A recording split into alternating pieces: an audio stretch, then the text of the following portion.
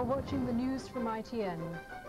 Tonight's headlines: police hunting for the missing Merseyside toddler have found a body.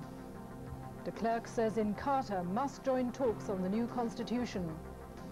The government warns it won't accept changes to Maastricht. And in sport, the favourites Manchester United are out of the FA Cup. Police searching for the Merseyside toddler James Bulger say a body's been found on a railway embankment close to where he went missing. There's been no formal identification, but the police have confirmed that the body is that of a small boy. The 2-year-old disappeared after becoming separated from his mother at a shopping centre on Friday. Protected under a police tent lies the body of a young boy, found this afternoon by children playing on a railway embankment. Police hunting for missing toddler James Bulger had maintained their optimism for most of the day that he may yet turn up safe and well. The body was discovered right next to a police station on the side of a regularly used railway.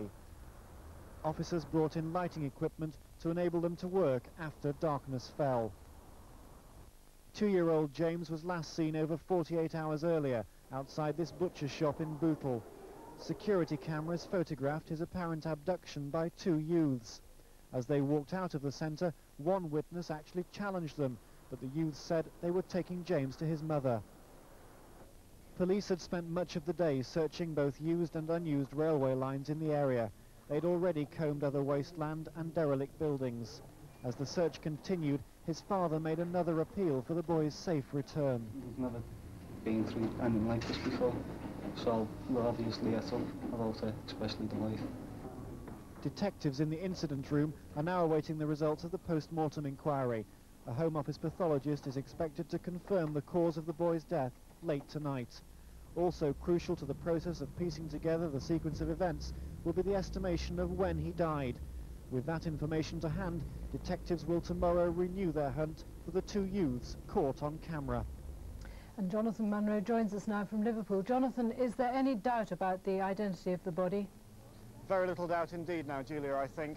The formal identification will be made late tonight, maybe even in the small hours when the Home Office pathologist has finished his work on the post-mortem. But I was speaking to a close relative of the parents earlier this evening who said that they are devastated, so the news has clearly been broken to them, and I think all the indications are very much in place that this is indeed the remains of James. Jonathan, what effect has this whole episode had on the community up there? There's a great deal of anger that such a young boy has apparently become the victim of a crime like this.